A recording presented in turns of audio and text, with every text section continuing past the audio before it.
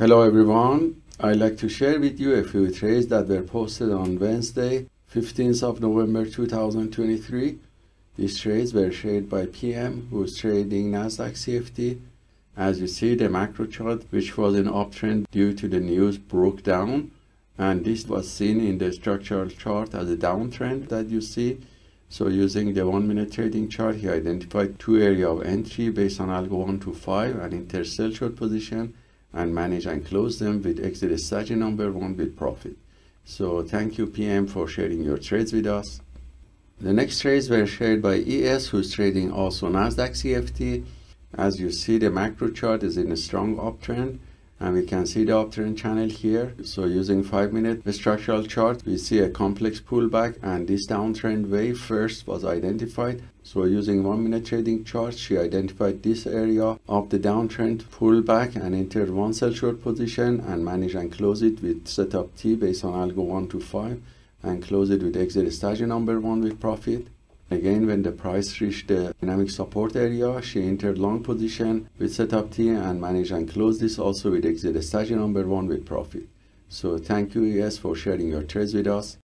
Next trades were shared by Jan, or global instructor, who's trading Nasdaq CFD. As you see, the macro chart was in uptrend and broke down, and this complex pullback and downtrend wave was identified with 5 minute chart as a downtrend, and using a 1 minute trading chart, he identified two areas of sell short entry and managed and closed this with exit strategy number 1 with profit. So thank you Jan for sharing your trades with us. The next section is the video that I sent to students yesterday, providing an overview of the market because the market was choppy at the beginning and I didn't take any trade due to high volatility. Also didn't have time to take any trades at the end of the market. So you can see this video that was sent to students yesterday, and hope that is useful for you. Hello everyone, I'd like to share with you the review of the market today because at the beginning of the market was very choppy and I didn't take any trade and I didn't have time to take any trades at the end of the market.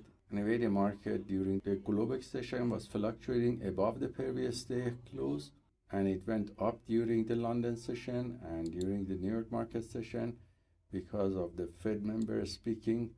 It was highly volatile at 9:30 with no direction. So when the market is very choppy and non-trendy, we recommend everyone not to take any trades. So I didn't take any trades today at the beginning and didn't have time to take any trades at the end of the market.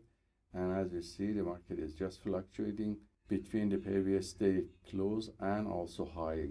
So hope this market overview is useful for you, and let us know if you have any questions. Have a wonderful day.